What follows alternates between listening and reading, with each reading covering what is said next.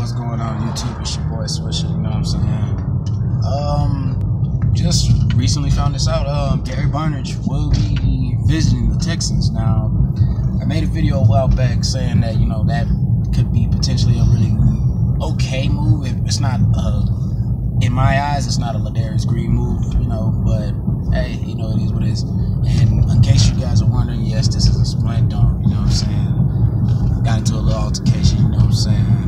It is what it is, you know. But outside of that, let me know what you guys think of, you know, Gary Barnrigde, you know, what he brings to the table. And with Watson starting, do you guys think that he could have a Jason Witten-like, you know, type of role for the Texans?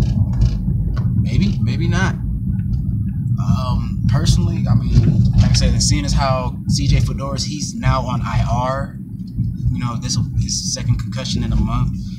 So now would be a good time to go ahead, and I understand you know, they're probably going to bring in Barnrigde, but as a security blanket, man, seeing as how we like to come out of those two tight end sets, I would still attempt to sign Ladarius Green as well.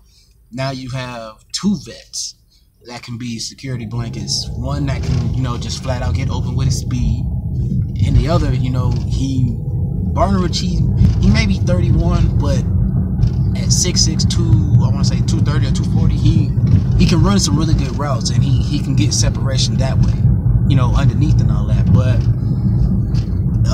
like I said, man, with CJ being out for the year, I would definitely go ahead and I would get two tight ends instead of just, you know, trying to bring in